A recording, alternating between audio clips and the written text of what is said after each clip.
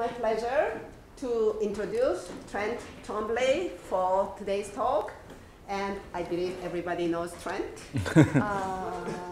Would you like to say a few words? Okay. You want to introduce yourself? No, I know pretty much everyone here, I think. It's weird being on the other side. Let's put it that way. So his title is From Saliva to Saints, Moral or Oral Hygiene in the Middle Ages and the case of late medieval Villamagna. Villamagna. Villamagna. Okay, please welcome Trent. Thank you.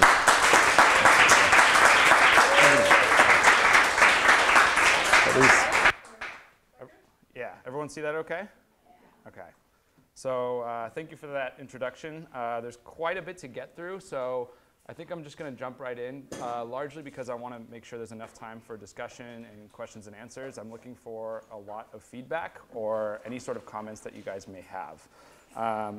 So I'd like to start off by discussing the kind of context in which this work was conducted. This is a small side portion of a larger ongoing research project on the archaeological site of Villamagna, Italy. It was originally established as an imperial state under the Roman Empire before converting to a monastery in the Middle Ages. The following presentation is part of the bioarchaeological analyses conducted under the Human Remains Project at Villamagna, co-directed by Sabrina Agarwal and Patrick Beauchesne from the University of Michigan Dearborn, as well as in conjunction with colleagues from Sapienza University in Rome and the University of College London. These bioarchaeological analyses are aimed in part to glean an understanding of daily life and well-being within the late medieval community of Villamagna by analyzing the cemetery skeletal assemblage that was recovered from the site from excavations throughout 2006 to 2015. What I'm going to present today are the data encompassing oral pathologies, antemortem tooth loss, cavities or caries, abscesses, calculus or tartar, and periodontal disease. I will first detail a brief etiology of each of these oral pathologies before discussing how they fit into broader bioarchaeological debates. We will then examine the results for such pathologies from Villamagna before expanding the discourse surrounding the mouth and examining the ways in which people, medieval people, conceptualized, wrote, and depicted mouths and oral pathologies throughout the Middle Ages. My goal is to use the rich ethnohistoric context available to us as a point of reflection for rethinking bioarchaeological practice in order to build a biohistorical synthesis with the medieval mouth as its focus. So let us begin with a brief account of the oral pathologies examined and their etiologies. Antemortem tooth loss is one of the first oral pathologies we often look at in bioarchaeological skeletal samples. Antemortem tooth loss refers to teeth that have been lost or extracted prior to death in the individual. These teeth can be lost as a result of advanced cavities, which penetrate the pulp chamber and weaken the ligament to their corresponding sockets, advanced dental wear, intentional extraction, or from trauma. Bioarchaeologically, antemortem tooth loss is characterized by the resorption and remodeling or smoothing of bone surrounding the two sockets after loss. So this complete resorption and kind of bubbly texture we see here is indicative of antemortem tooth loss. Cavities, or caries in the bioarchaeological literature, are a multifactorial infectious disease whereby enamel surfaces of teeth are demineralized as a result of acetogenic bacteria within dental plaque. Dental plaque can adhere to the surface of enamel containing acid-rich or acid-loving and acid-producing bacteria such as Streptococcus and Lactobacillus species. These bacteria then ferment dietary carbohydrates and sugars to produce organic acids, which reduce the resting pH level of the mouth and create an acidic environment which causes irreversible damage to enamel structures. Cavities are scored bioarchaeologically by the absence of enamel alongside the presence of decay. So we can kind of see this pit or hole here is a classic kind of example of a pulp perforation cavity. Abscesses are the result of cavities that infect and penetrate the pulp chamber of a tooth, then exit out the root. Infection of the pulp chamber can be caused either as a result of cavities penetrating the pulp chamber or from non-carious pulp exposure through significant wear, as well as trauma. If severe, infection will become pyogenic, which leads to a substantial inflammation and the formation of a granuloma, or mass of inundated inflammatory cells. This granuloma then stimulates osteoclastic activity right here, which begins to resorb surrounding bone as the inflammation continues to expand. Calculus, or tartar, is formed when salivary calcium phosphate minerals naturally precipitate out of the saliva, resulting in partially calcified substrate that adheres to the surfaces of teeth.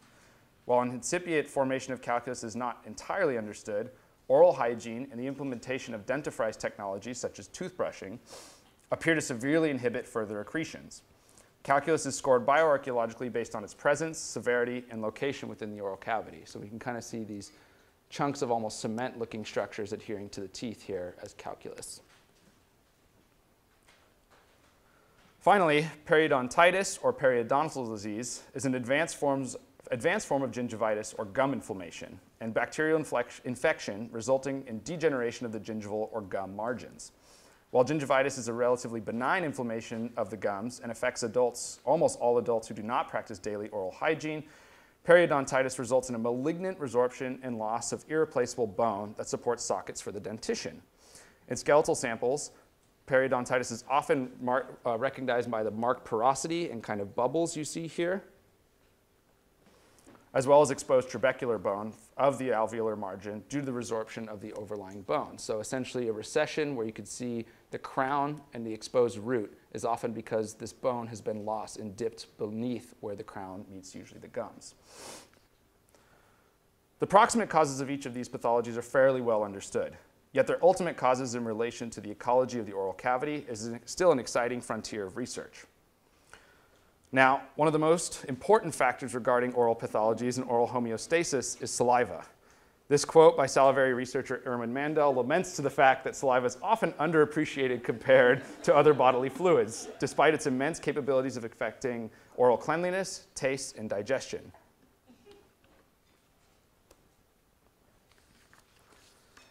As we can see from these diagrams, saliva is crucial to the oral cavity. I'm only going to focus on the dental aspect here of teeth, this highlighted in blue, just to showcase how important saliva is. So we see that it's important in buffering, particularly with the result of phosphates, proteins, and bicarbonates.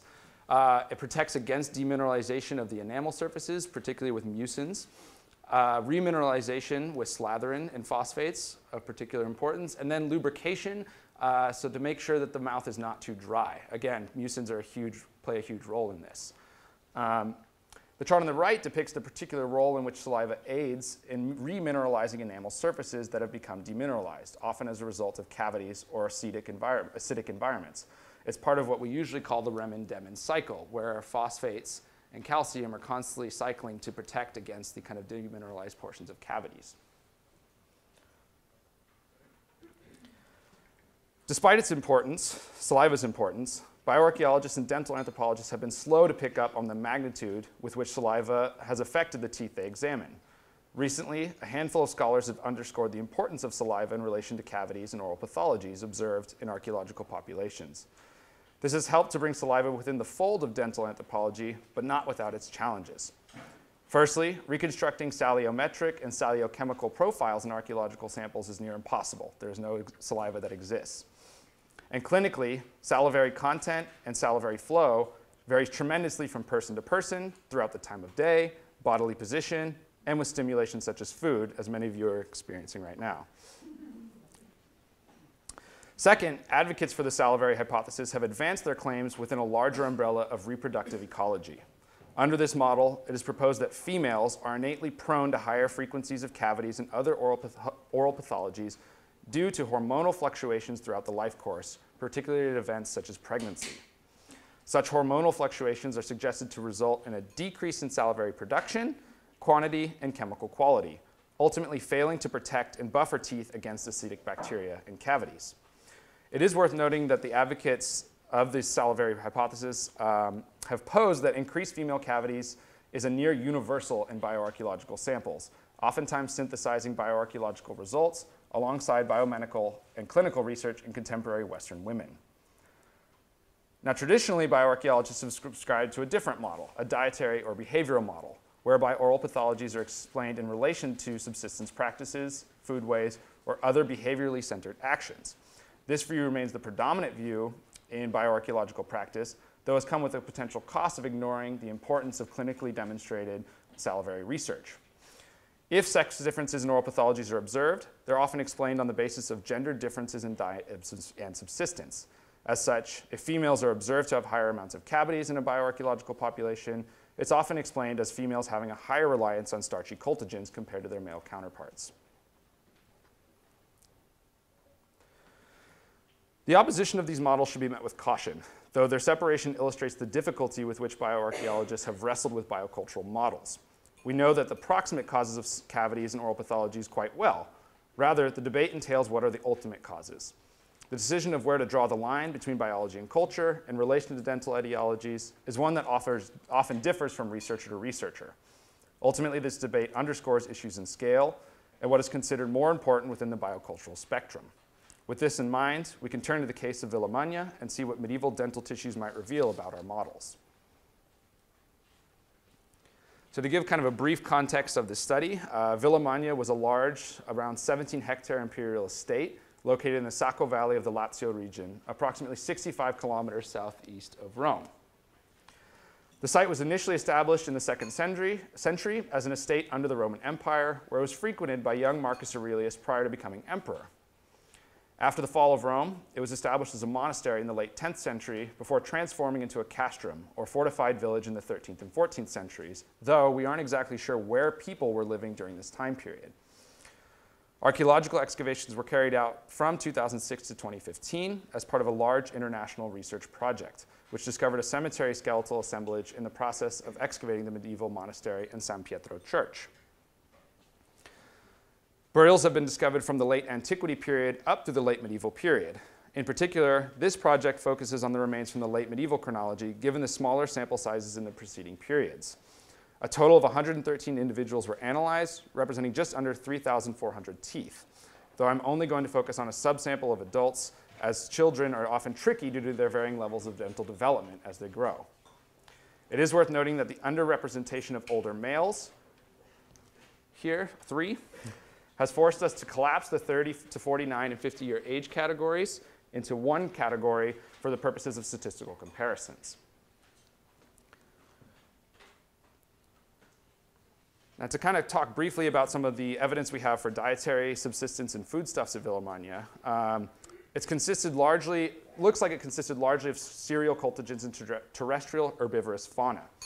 Documentary evidence from the central medieval period in the 9th and 11th centuries at Villamagna details records of produce and agrarian products tied to monastic lands, such as wheat, barley, faba beans, and chickpeas. Subsequent zooarchaeological analyses of the winery discovered vast evidence of terrestrial faunal domesticates typical of medieval agrarian contexts, such as sheep and goat, pigs, cattle, cattle, sheep, goats, pigs, and cattle. There we go.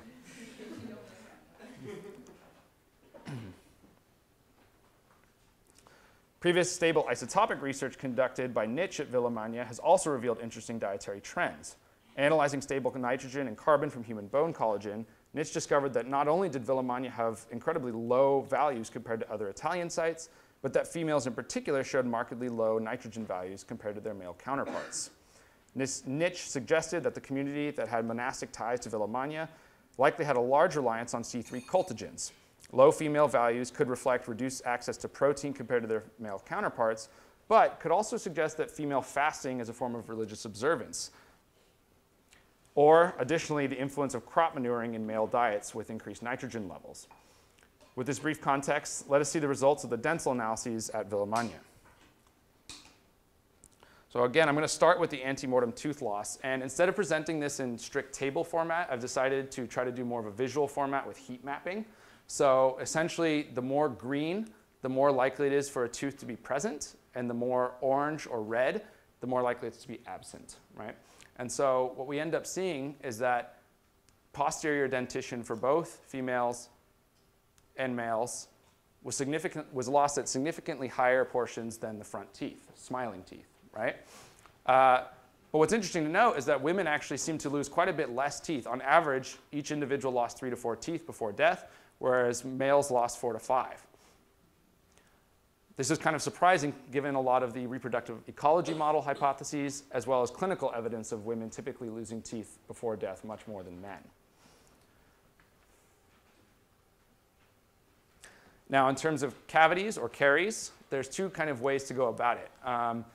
The traditional frequency essentially looks at taking the number of teeth with cavities and dividing by the total number of teeth present. This is just a kind of classic ratio, right? And when we do that and compare the males and females, we see no statistically significant difference. Now, the stats that I'm using here are what's called a G-test, or a likelihood G-test. It's a part of the chi-squared family distribution. It's essentially using observed and expected counts, much like you would a chi-squared. It's just more conservative, because if you have large amounts of counts, like you often do with teeth, upwards of 3,400 teeth, those results can often inflate the statistical significance, so I decided to go with a G-test instead of a chi-squared test. What's interesting, though, is if we use this corrected factor, which is proposed by Lukács, the main proponent of the reproductive ecology model, we end up seeing a statistically significant difference, but with males having more cavities than females. And what this correction factor does is essentially says that you take the number of teeth with cavities, but you add it to the number of teeth lost ante-mortem, or before death, with cavities. This is because in populations that have lost a lot of teeth before death, likely lost those teeth as a result of cavities. So you're accounting for these kinds of losses. And instead of just dividing by the total number of teeth observed or present, we're actually adding that to a total number of teeth lost ante-mortem as well. So it's essentially trying to create or correct for false positives. And so what we end up seeing is not only does the prevalence completely jump in almost 9–10% in the female and even higher in the males, but this difference actually shows a statistically significant difference with males having more cavities, which I don't think Lukács would be happy about. When we look at calculus, we see no statistically significant differences between the sexes. Teeth were heavily affected by calculus. About 65 to 70% of all teeth were affected by calculus or advanced tartar buildup. But generally speaking, for either age group, 18 to 29 or 30 plus years, as well as total, there's no significant difference between males and females. We observe a similar thing with abscesses. Abscesses don't often occur too frequently, but even when they do, we don't really see any large difference going on with either age groups or when they're totaled between the age groups for sexes. And so similarly with the calculus, we see no significant sex differences in abscesses. Now, when we look at periodontal disease, we do see something kind of interesting. So instead of using a G-test, I'm using what's called a relative risk ratio. This is a statistic commonly employed in epidemiology, and it's constantly used or frequently used to compare different groups for risk of exposure to diseases. So what this number essentially tells you is the times likelihood of a group having the pathology compared to the other. In this case, males across the board are at higher risk than females. Particularly in the 18 to 29 age group, males are 1.35 times likely to have periodontal disease than their female counterparts. 1.13 times likely in the 30 age group. And if we total it all up, males in general have a 1.17 times likelihood of having periodontitis. Now, there's no real hypothesis test that we use for relative risk ratios. Instead, we use 95% confidence intervals. And if the confidence interval covers 1, in other words, if the lower value and upper value overlap 1, we usually say it's not statistically significant. But these are pretty close, 0.99. And so we do think that males have quite a bit more periodontal disease going on, which again is kind of surprising compared under the reproductive ecology model. So altogether, what do the results from the dental analyses at Villamagna show? It shows that antemortem tooth loss affected both sexes similarly in terms of location, whereby posterior teeth were more likely to be lost before death. But that on average for the entire population, 3 to 5 teeth were lost before death. But this loss appears to have affected males more, particularly in the posterior dentition, more than females. In terms of cavities, we see that males showed a higher prevalence of cavities when compared to females, which was surprising given the ethnohistoric and isotopic analyses, which suggested that females had a restricted diet or restricted access to proteins and an increased reliance on starchy cultigens. Finally, no significant differences were observed in terms of calculus or abscesses between males and females, though males did end up showing slightly higher values of periodontal disease. I think overall, these results were surprising and call into question both reproductive and dietary models. Under the reproductive model, we would expect far greater amounts of oral pathologies for females, particularly given the 3 times overrepresentation of older or 50-plus females compared to males. Similarly, the dietary model proposes that the ethnohistorical and isotopic evidence of decreased female access to protein would preclude females as exhibiting higher amounts of oral pathologies, likely as a result of increased reliance on coarse cultigens. Our results support neither of these hypotheses fully and underscore the error in debating something as complicated as cavities as an all-or-nothing, mutually exclusive model. Furthermore, such debates reveal more about the researcher's stance in the field and less about the people who were actually studying. As such, to move away from this, I would like to reposition the analysis of dental tissues to include the people in which they were embedded and incorporate a variety of sources beyond disciplinary bounds to try and elucidate what such pathologies and tissues meant to medieval people.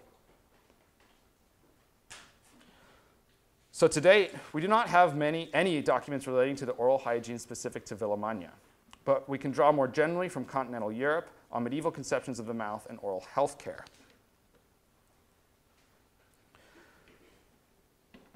The lack of sources is in part an issue in historiography, whereby the history of dentistry has largely been ignored prior to Pierre Fauchard and his seminal 1728 volume, Le Chirurgien Dentiste. I'm not even going to butcher that. Pierre Fauchard is widely considered the father of modern dentistry, and as such has been celebrated in historiography for his separation from his seemingly backwards medieval forebears. What information we do have about pre-modern dentistry has actually not been examined by historians, but rather by modern dentists with historical interests. As such, what follows is a temporally and spatially broad exploration of the ways in which pre-modern dentistry and medieval mouths were conceptualized. Yet, one cannot begin to understand medieval mouths without first going back to classical notions upon which medieval conceptions were built. We begin with Hippocrates of Kos, the famous Greek medical philosopher and purported father of Western medicine. In his treatise on breaths, Hippocrates explained the importance of one's breaths. Now, bodies of men and animals generally are nourished by three kinds of nourishment, and the names thereof are solid food, drink, and wind. Wind in bodies is called breath, outside bodies is called air. It is the most powerful of all in all, and it is worthwhile examining its power. So great is the need of wind for all bodies that while a man can be deprived of everything else, both food and drink, for 2, 3, or more days, and yet live, yet if the wind passages into the body be cut off, he will die in a brief part of a day, showing that the greatest need for a body is wind. Aristotle similarly wrote of winds as the earthly exhalations of the cosmos. Some 500 years later, Galen of Pergamon, the famed surgeon of Rome, repositioned air as more internal to the body, articulated as pneuma, the product of inhaled air that passes through the lungs and then into the left ventricle of the heart before being ignited with hot blood, resulting in the seat of the soul. Hot, in this sense, refers to the humoral theory of disease, whereby the 4 bodily humors, black bile, yellow or red bile, phlegm, and blood, were associated with different temperatures, consistencies, and resulting temperaments. The tremendous impact of Galeno-Hippocratic humoral theory in the Middle Ages was largely fostered by the 9th century translational movement into Arabic and distributed throughout the Islamic world and Christendom. Perturbations in harmonious humoral faculties could be treated with humorally calculated dietary regimens. Remedies then were often dietetic, as different foods held different humoral compositions and therefore could be mobilized as prescriptions to recalibrate humoral imbalances. Galen articulated nutrition as one of the 3 natural faculties of man, and food as one of the 6 non-naturals, or hygienic regimens external to the body that could impact internal humors. The dietetic nature of food in humoral theory situated the mouth then as a crucial entry point, the foyer for medicinal care. Galen's suggestion that a healthy life was a moral obligation is furthered by the hygienic and dietary regimens that accompanied them, and the oral cavities that processed such culinary medicaments. In this sense, the mouth was not just a bodily orifice, but a cosmological one as well, a portal for the soulful breath and medicinal care. The Greco-Roman tradition, drawing from Hippocrates' on breaths, Aristotelian winds as celestial and cosmological earthly exhalations, and Galenic notions of pneuma, position the breath as integral with the natural world and philosophy. However, the internalization of air as a vital life force meant that it could be corrupted in situ and then spread outwards through the mouth should the humors be improperly aligned. Breath that was corrupted was no longer soulful pneuma, but rather miasma, the long-held notion that contagion and illness were spread through bad air. Justin Stearns' work on medieval conceptions of contagion and disease suggests that diseases were conceived endogenously, from the inside out, not from the outside in, with the mouth as the ultimate place of contagion and contraction. In this sense, the oral cavity acts as both a receptacle and a vector for disease and illness. And so we can see this kind of famous sermon in the top quote here, that the air may be corrupted through the influence of heavenly bodies or through some mixture of elements from which a corrupting smell is emitted. We receive this air through the mouth, and after a man has been corrupted, all the air that he inhales and exhales is corrupted by the corruption that he carries within him. And this image on the left here is from a famous Latin manuscript, the Omni Bonum. And while we don't exactly know what's going on in this image, we have essentially a practitioner, what might be a dentist, with extraction irons, trying to extract teeth, and then we see this kind of snaky black figure with all the teeth attached to it, probably indicating something like miasma. Yet the means by which disease could spread via the mouth could vary. While a number of disease and illnesses were thought to be spread through respiratory pestilence, conceptualized as airborne pathogens, diseases could also spread through language. In a 15th century Salamanca manuscript, a Castilian preacher suggested that leprosy was a disease of the mouth, whereby those who spoke ill of others resembled nothing as much as lepers, whose mouths also stank. The preacher suggests to keep sinful speakers at a distance and follow Christ's advice to keep one's mouth clean of foul speech. Leprosy in this case was likened and contracted to sinful speech acts rather than airborne pathogens. It had potential repercussions for physical proximity to others. Bodily visuals, surfaces, aesthetics, and odors were particularly important in medieval social relations, and as such it may be no surprise that one's breath could be laden with moral and religious underpinnings. Such corruption did not affect all equally, and oftentimes pestilence was associated with gendered conceptions of the female body. The medievalist Brenda Gardner-Walter suggests that the famous lines, fair is foul and foul is fair, hover through the fog and filthy air, and the witch's behavior depicted in Shakespeare's Macbeth was actually drawing on earlier medieval notions of witch physiognomy and humoral theory. Women were especially prone to the aforementioned internalized notion of toxicity and pestilence, as their wombs, conceptualized as the one internal difference between the sexes, were thought to be humorally cold and moist, thereby tempering respiratory air and beyond the possibility of ever achieving a vital, soulful pneuma. This could prove disastrous for female temperament, particularly in older women, as their bodily capacity for humoral heat was thought to be nearly extinguished by old age. Finally, if not purged regularly, the menses could rot, producing fumes and gases that would rise up through the orifices, corrupt the eyes, the breasts, the brain, and thereby psyche and temperament, and as well give the telltale sign of festering corruption and witchcraft, foul breath. Thus, witchcraft and its associated physiognomy were predicated on moral and biological explanations of aged and gendered bodies, drawing on a longer tradition of oral vapors, airs, and their phenomenologically associated odors. In both pathogenic and linguistic concepts of contagion, and in the case of witch physiognomy here, the mouth reflects larger religious and moral anxieties about the finality of the soul, embodying illness, gender, and age. As such, given the gravity with which gendered conceptions of physiognomy were associated with mouths and their odors, it's no surprise then when Catherine Crowcroft, an English literature scholar specializing in medieval theological concerns of the mouth and lying, states silence, the closed orifice, is most often encouraged as the best ornament of a woman in the Middle Ages. Now, the power of mouths could actually reach beyond humans as well. In a critical assessment of Revelations 9:17 through 9:19, and the four horsemen of the apocalypse, Beatus of Lebana states, "By these three was the third part of men killed by fire, and by the smoke, and by the brimstone, which issued out of their mouths, because the power of horses is in their mouths and in their tails." Another recurring image in medieval Christian theology was the depiction of hell mouths, monstrous beings whose mouths were the entrance of hell itself. These depictions were common in a variety of media, but were often associated with the Last Judgment or Christ's triumphant descent into hell in Christian theology. And we see a couple examples of illuminated manuscripts here, and there's also the example from the opening title slide. Perhaps one of the most interesting forms of the hell mouth could take was in the form of a prop in medieval theater. We see here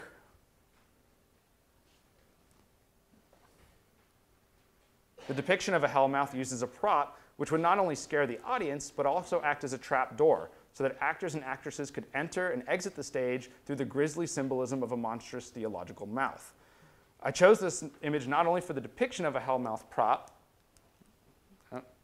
not working, okay, kind of working, but also the obvious foreground. We see here a woman tied down by a number of men with a particular individual here poised with long extraction irons extracting her teeth. This is Saint Apollonia, the patron saint of dentistry and toothaches. In this small church of San Bernardo of Montecarrasso in the Italian side of Switzerland, we see in the upper right corner a 15th century mural, once again depicting the forced extraction of Saint Apollonia. She was originally a deaconess of Alexandria in Egypt when an uprising and riot against Christians in 249 resulted in her capture. She was then tortured by having all of her teeth extracted one by one before escaping her captors and self-immolating. Her martyrdom helped her to become canonized by Pope John the 21st in the 13th century as the patron saint of dentistry. She's often depicted with forceps, gripping a tooth, oftentimes a molar, as well as the palm of the martyr, as we see here. And in other images or iconography, she's depicted with a book symbolizing her educated life in Alexandria. In his early 14th century manuscript, Rosa Anglica, John of Gaddesden wrote extensively on treating toothaches for medieval people and was likely well read among non-professionals. In one prescription, John writes that anyone who prays to St. Apollonia on February 9th, her feast day, would likely have their toothaches cured. While she's been depicted in medieval churches throughout England, with an extensive 55 representations in the Isle alone, St. Apollonia appeared to carry a tremendous following throughout medieval Europe, given her artistic depictions in varying forms of media, from stained glass to tapestries and even to screen panels. Of particular concern here is the church covenant that was constructed in her name in the late 16th century in the Trastevere district of Rome, purportedly holding much of her bodily relics. Though the church was destroyed in the 19th century and no longer exists, the adjacent Piazza di Santa Apollonia, where the church faced, remains a toponymic remnant of its past and her power. Now, perhaps the most famous relics of St. Apollonia, her famed ablated teeth, are housed in the Sé de Porto in Portugal, down here, and the Cathedral of Assumption of Virgin Mary in Rob, Croatia, up here. The former represented by what appears to be a lower molar, and this by a premolar. Pilgrimages to Apollonia's relics were likely common throughout the late medieval period, underscoring the importance of what things like toothaches and dental pain could drive people to move across vast distances. However, Apollonia's bodily relics appear to have been employed so much circulation by the 15th century that their authenticity came under question. Concerned with the abundant circulation of dental relics in 15th century England, King Henry VI ordered all relics to be gathered, likely for authentication purposes. What resulted was over a ton of teeth that were collected in the central plaza, and leading the 17th century chronicler Thomas Fuller to write, "Were her stomach proportionate to her teeth, a country would scarce afford her a meal."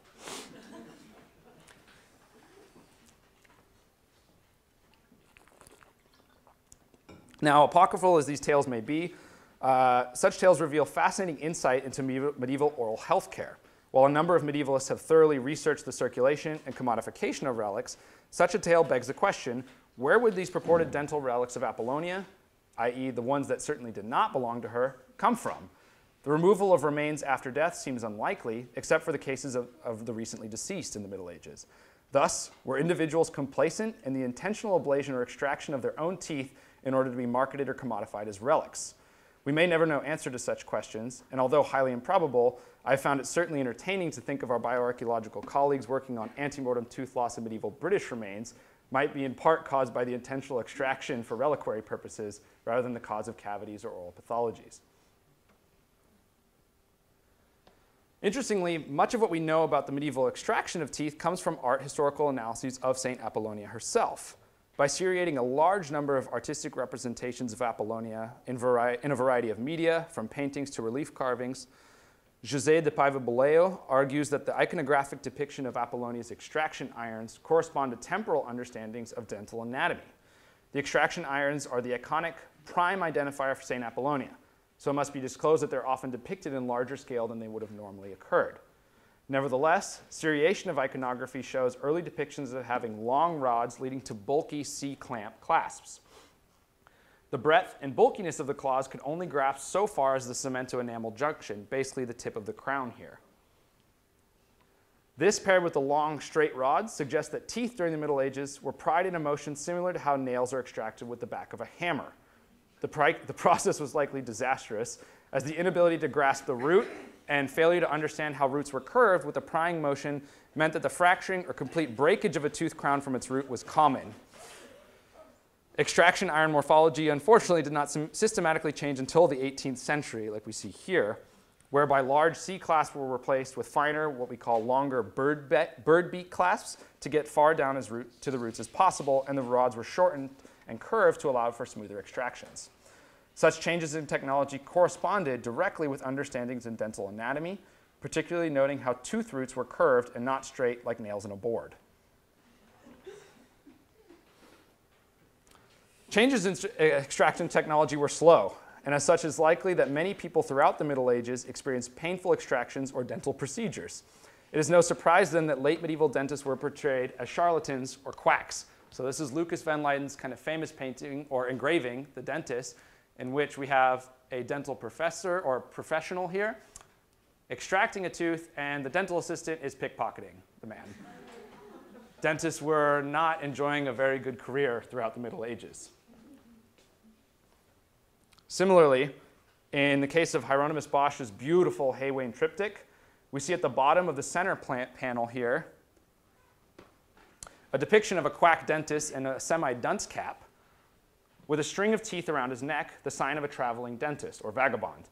Behind him on the table are a variety of curiosities, but in particular is a small depiction of a worm. Now, the famed 10th century medieval Arabic physician Al-Razi seemed to be intensely concerned with separating himself from charlatan dental practice, and his famous example of critiquing charlatanism focuses on dental healthcare and extraction practices. In his book of medicine for Al-Mansur, he describes a folk petty treatment whereby the charlatan or dentist would secretly place a worm into someone's mouth and then remove it so that the patient could visually see that it had been removed from a cavity, thus relieving toothaches. Despite a number of medieval physicians detailing such apocryphal examples, the etiological conception of worms as the cause of cavities might have been more widespread than anticipated.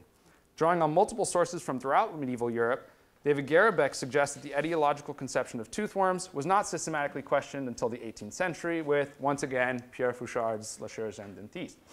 Rather, the conception may become popularized by the first century Roman physician Scribonius Largus, who stated that after fumigating the mouth with henbane and a rinsing of water, small toothworms will fall out in the process, thus relieving toothaches and cavities.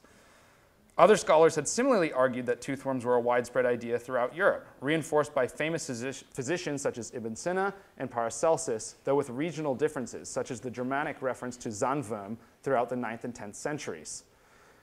Medical treatment could vary, from the direct extraction of worms with pincers to rinses that would chase the worm out of the cavity or abscess. Fumigations appear to have been particularly popular, whereby herb poultices would be ignited and the patient would inhale the resulting smoke to chase out the worm. Aside from henbane, prescriptions of tansy also appear to have been prevalent due to their ability to destroy worms. Interestingly, worms could also be medicinally prescribed as a means of accelerating the removal of teeth that was aching. The famous 11th century Arabic physician Ibn Sina, in his Canon of Medicine, details that cabbage caterpillars could be placed on a painful tooth so that they may eat away the tooth fully. Finally, seen in this 18th century image here taken from the manuscript 256, we see the presence of worms within a cross-section of a tooth. Altogether, and this survives up into the 18th century. Altogether, the varying successes of toothworms as an etiological explanation for medieval dental pains suggests that an attack on charlatanism might have been more exceptional and further helps to historically contextualize oral health care and hygiene in the Middle Ages without rendering worm etiologies as backwards. Now finally, even today, St. Apollonia carries a degree of significance in relation to dental care depicted in Catholic prayer cards. The prayer alludes to earlier medieval forms of worship in her name, which often include a passage along the lines of, "O glorious Apollonia, patron saint of dentistry and refuge to all of those suffering diseases of the teeth, I consecrate myself unto thee." What's even more interesting is that beyond prayer cards, processions and recognitions, as well as venerations of relics are still practiced in parts of Europe to honor St. Apollonia. In the Belgian city of Tournai, a procession takes place during the month of September every year, whereby the silvered reliquary arm and relics belonging to St. Apollonia are paraded. In the Flemish region of Belgium, an old tradition of celebrating St. Apollonia's feast day on February 9th is accompanied by the special baked good Gutlingen, or pancakes, which are supposed to help provide year-long immunity to toothaches. I bring these up not only to highlight the vibrant ways in which St. Apollonia is still worshipped today, but also to underscore issues in bioarchaeological analyses. I do indeed think that we should heed S.C. Humphrey's warning that it is all too easy for the social anthropologist or the historian to produce examples of burial forms or artifact patterns of which the archaeologist would never guess the meaning without help from ethnographic sources. However, what bioarchaeologists would deduce in their right mind that a pastry laden with carbohydrates and sucrose would be mobilized as a form of oral health care? Such morsels illustrate that toothaches, cavities, and all manner of oral pathologies are not mere biological pathologies with etiological pathways to trace, but rather they embody social acts, a means of coming together, to bake, to celebrate, to pray, and to prevent. Though this is not to say that bioarchaeology cannot contribute immensely to such investigations. The dearth of archival and art historical evidence on what medieval mouths were like necessitates bioarchaeological analyses. A rather crude and macabre example will illustrate. While none could deny the pain that St. Apollonia had to endure with the forced extraction of her teeth, a bioarchaeologist could inquire as to how many teeth she had left in the first place, particularly since she was purportedly of older age. Furthermore, bioarchaeologists have the potential to research forms of oral hygiene in healthcare at a local level. Preserve microcharcoal remains from dental calculus using techniques such as pyrolysis, gas chromatography, mass spectrometry may be informative. Such an analysis reveals the carbonized remains of plants that were inhaled as smoke, which in the context of medieval Europe and the aforementioned conceptions of toothworm may lend more credence to the fumigation techniques as a widespread and physically embodied practice rather than a fringe or folk remedy as has often been claimed. Similarly, which teeth were lost or cared for throughout the oral cavity is not readily accessible to historical documents or artistic imagery. While the loss of rear teeth before death likely corresponds to mechanical and dietary demands of coarse cultigens, how might the retention of front teeth affect daily life? What might the retention or loss of smiling teeth reveal about medieval aesthetics? Given the importance of oral pathologies in facilitating halitosis, or bad breath, bioarchaeologists are relatively poised to comment on such conditions and explore their social ramifications. What might one's breath reveal about their moral position in society, or even physical proximity to one another? The medieval mouth was likely a daily topic of conversation, and if not, it certainly was an aspect of daily life, capable of receiving care, spreading disease, entangling itself in academic debates, and ingesting the classical soul. The medieval mouth and its accompanying dentition, if anything, seems to be a vital place to start scholastic dialogues. It seems only right to consider such a biosocial orifice beyond the confines of disciplinary lines, and reposition ourselves to not only analyze teeth for their biological information, but understand them as biosocial tissues, embedded with meanings to the people whom they belonged. Thank you.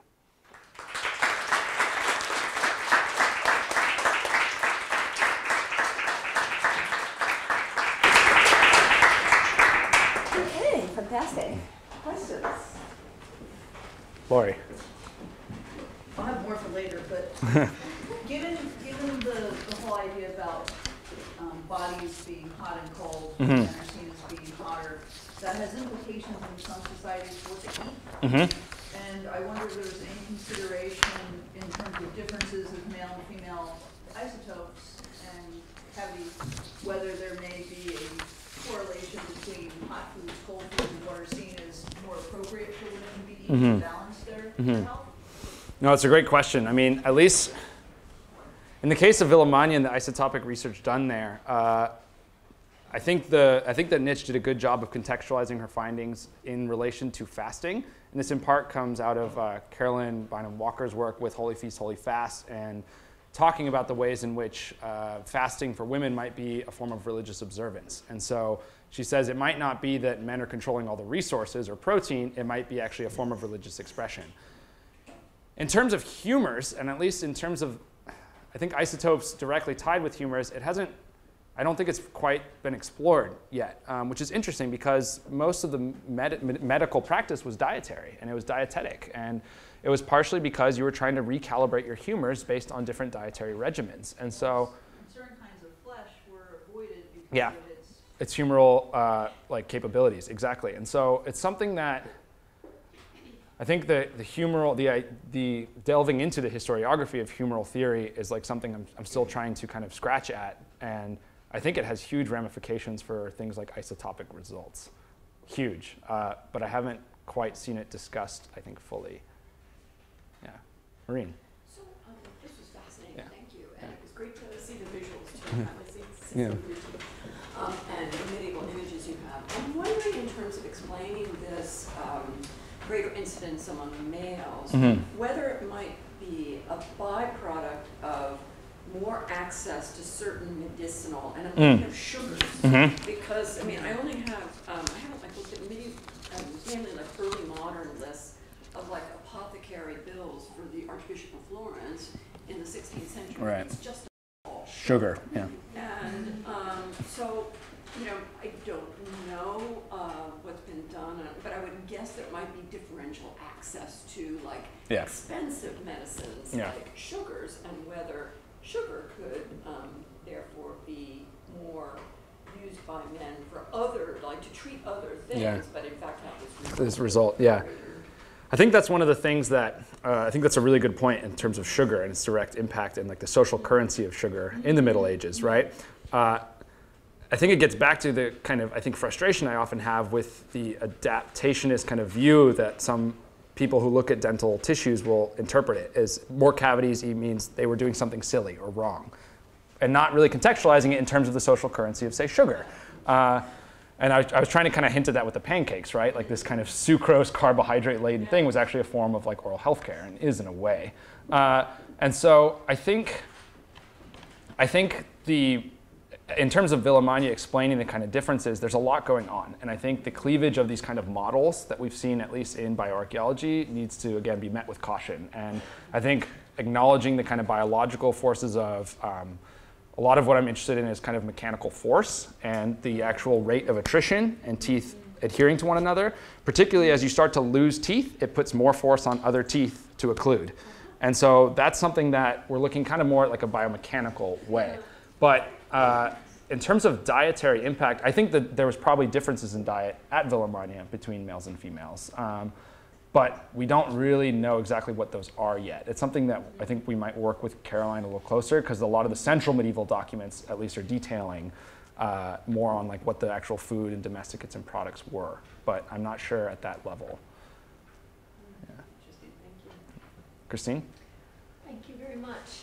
Three quick things. One, the higher protein might be males doing different things. For example, hunting, or having access to hunting. So if you looked at the faunal remains, there might be some evidence of you talked about the domesticates, but they're still living off the land. So you might look at the faunal remains to see about that, which would explain the higher faunal. Two, is there any evidence in the teeth of, you mentioned pressure, or fancy word, but teeth grinding, and I mean, in theory, you should be able to see that, and that might lead to not only increased dental disease, but also tension and strife of individuals, whether they're male or female. I don't know if that's evident.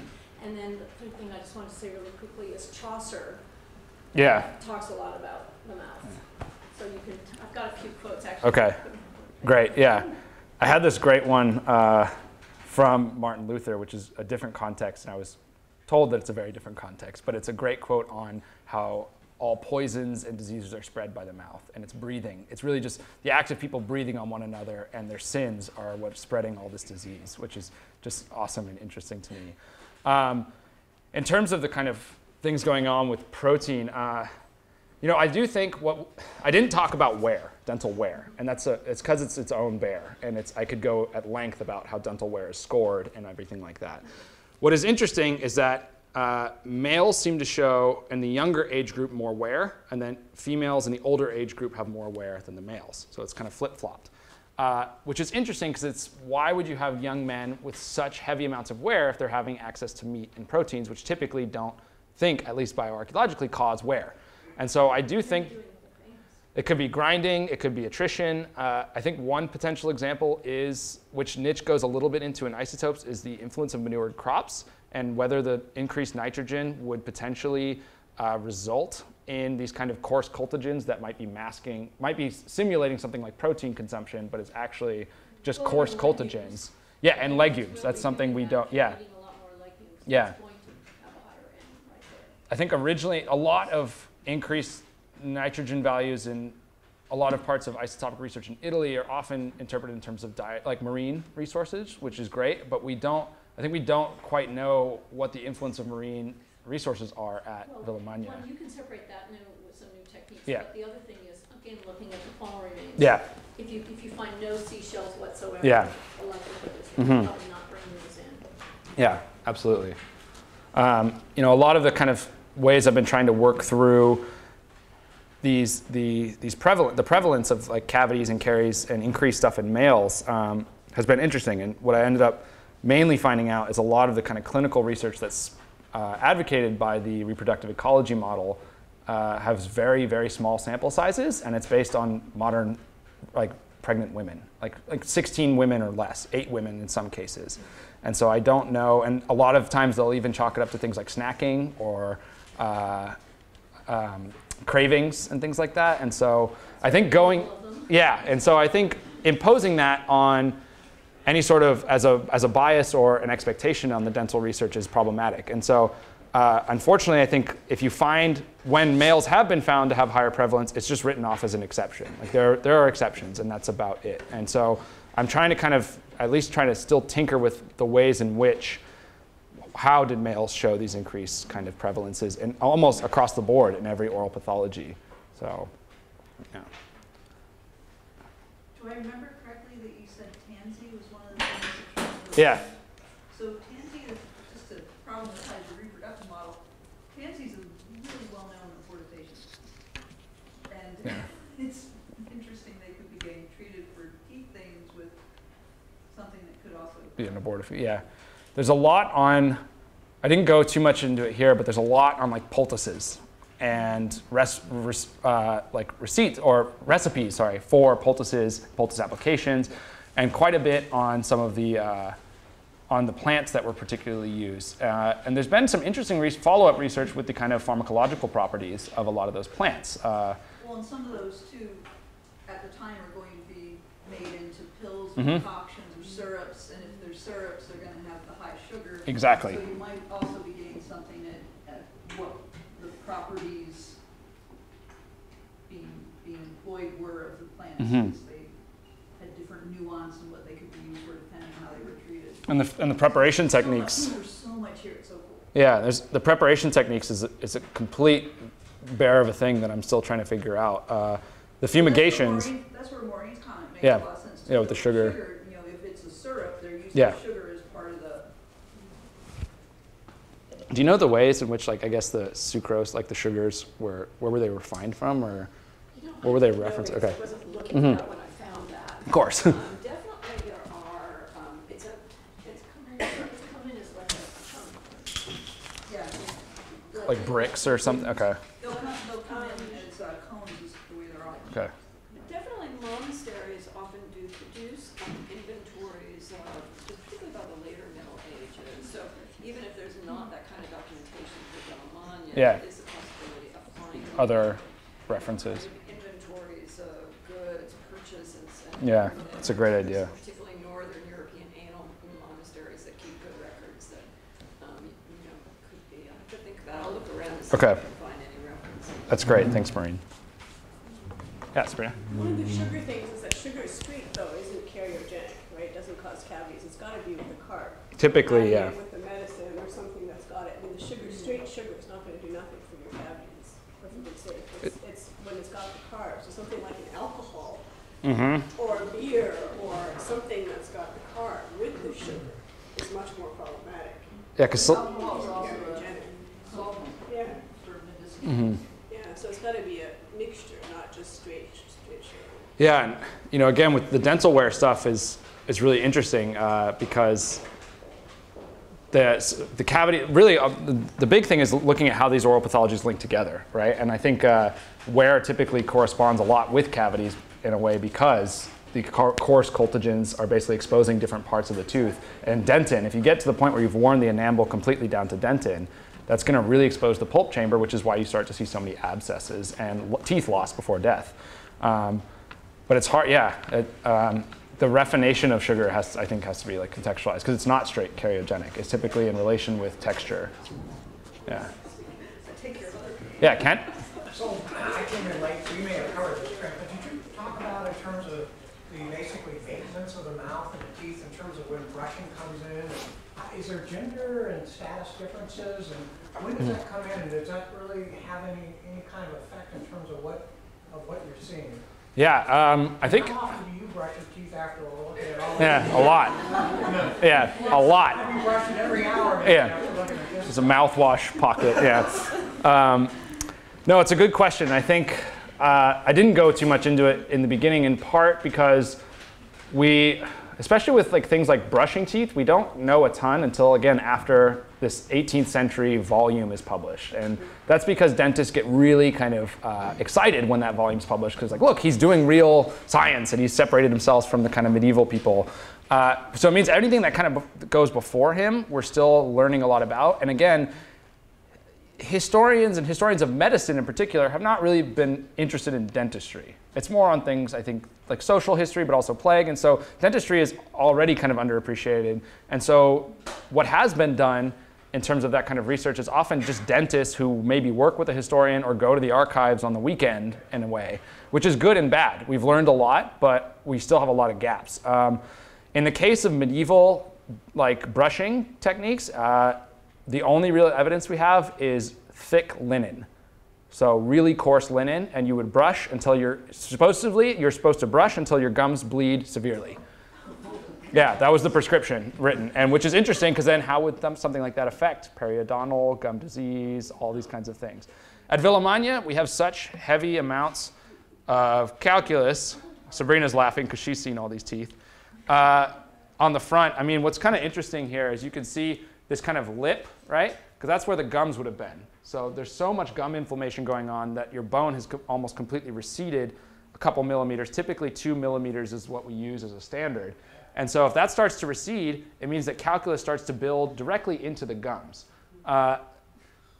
Most of where the calculus was in Villamagna was what we call interproximally, in between the teeth, which means flossing was not probably practiced. Floss your teeth. But it's unfortunate because I'm really interested. Originally, I was basically just came across an article that was talking about oral hygiene in medieval Britain, and I was kind of interested in that. And they had this talk, yeah, and they had this discussion on linen as a form of like a toothbrush, but that was it. And since then, I haven't really found much else on what people were doing. And it's just, I don't think it's written about. And particularly in the Middle Ages, dentists is not the greatest profession, and they don't enjoy the best portrayal, even in the Middle Ages, particularly later, like us. We tend to relegate them as kind of quacks or charlatans, which has its issues. Yeah. They're practitioners rather than a kind of intellectual. Exactly. That's all the status, yeah. And it's partly because a lot of what we think about medieval medicine is built on these kind of classical notions of you needing to be like a medical philosopher. You need to tie in things like philosophy and the cosmos to daily life and medical practice. That's why Hippocrates, Galen, and all these really famous Arabic scholars like Al-Razi and Ibn Sina become so prominent, is because they're writing about philosophy and how it relates to health. Now what's interesting, and I didn't get to go into it here, but I definitely want to look into it for potential dissertation research in Iberia. Iberia, even though it is Arabic, starts to wholesale reject Arabic medicine in a way. And you see written prescriptions from, there's a copy of one of these big philosophical medical volumes received in Spain. And the Arabic practitioner says, this is overly esoteric and theory heavy. I'm just going to rip the edges and use them as prescriptions for my patients. So it's kind of interesting to see how those things translate throughout Europe, and there's a lot of variability. That's great. Chris?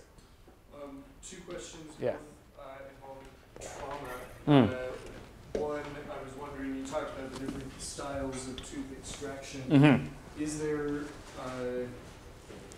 there any pathological evidence that can be matched with a method of tooth extraction on the things that you're looking Mm-hmm. at? And then I guess more generally, is there a way to tell if teeth were either removed with long-handled blunt forceps, or if there are other things that are knocking people, brawling, pugilist, It's a good question. I would say, I think for the first question, I don't know, and I think it's in part because depending on how long ago it happened, if it's happened like let's say 10 years before death, that's basically going to completely smooth over to where we have something more like this. Whereas there are some, I was at the Western BioArt Group conference, there was a particular person who's working on whether the holes that we see, say like, can't get this to work, but let's say at the top of the screen, right, we have like some of the teeth missing, but they're not resorbed. We typically score those as post-mortem loss, taphonomic, curation issues. And she's arguing, well, how might that be related? How do you know? What if they lost it right before death? And again, it goes into these things of what if people were using them for relics or trying to pawn them off as relics? Someone who's recently deceased, you extract a couple teeth and pawn them off as relics. And we would not necessarily know if it's antemortem or postmortem because it hasn't had time to kind of do this bony change that we recognize. I'd venture to say with trauma, if they died shortly after, you could maybe know, but it's hard to know. And it's partially because we don't have the teeth that are extracted. So the 16-year-old had their teeth knocked out. Yeah. Then when that person dies at 60, it all looks the same. It washes out. And what you'd end up getting actually is something more like this. This whole thing, and you can see it's like a dip. That's because it's basically completely smoothed over. This happened a long time ago that those teeth were lost. What is interesting, I think, is just thinking about these kinds of heat maps, right? And how it fits in somewhere there. What's interesting is how much the first molars are lost. And I think using this is kind of a check for the way that we assume how teeth look or should work or look, let's say in modern Western, particularly American society, as being all there, straight, clean, white, is interesting because you don't really have crowding going on in these mouths like we do with wisdom teeth, in part because the first molars get lost. And so you end up freeing up space for other teeth to come in, which is kind of interesting. the fact that they're all green.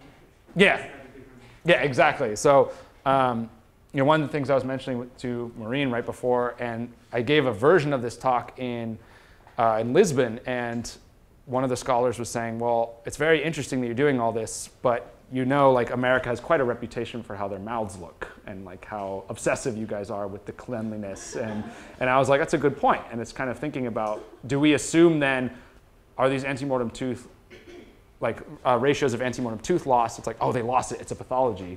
Or is that just part of normally what happens and we're just kind of fixated on keeping everything there and clean and pristine? So those are some of those things that I think, larger ideas I'm trying to still think through. Nico. Can you perceive regional differences in naturally occurring fluoride? That's a great question.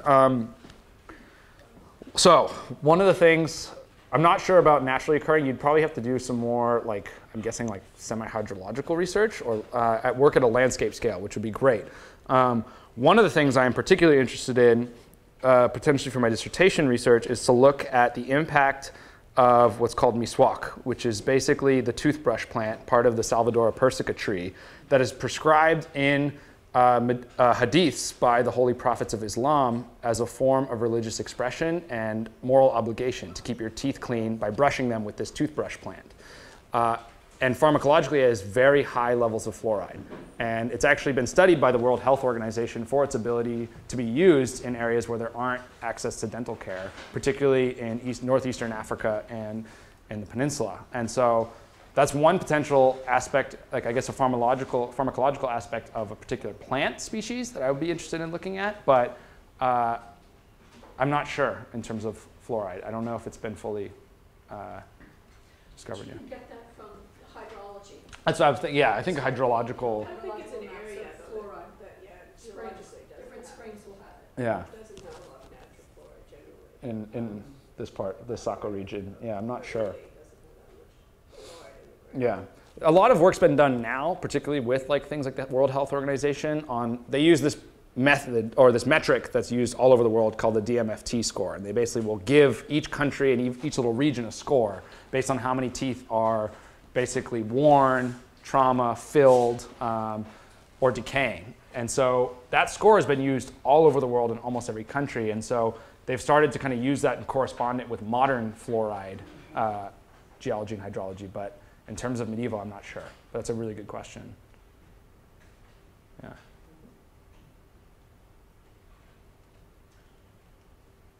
That it? Oh, Maureen? Good job.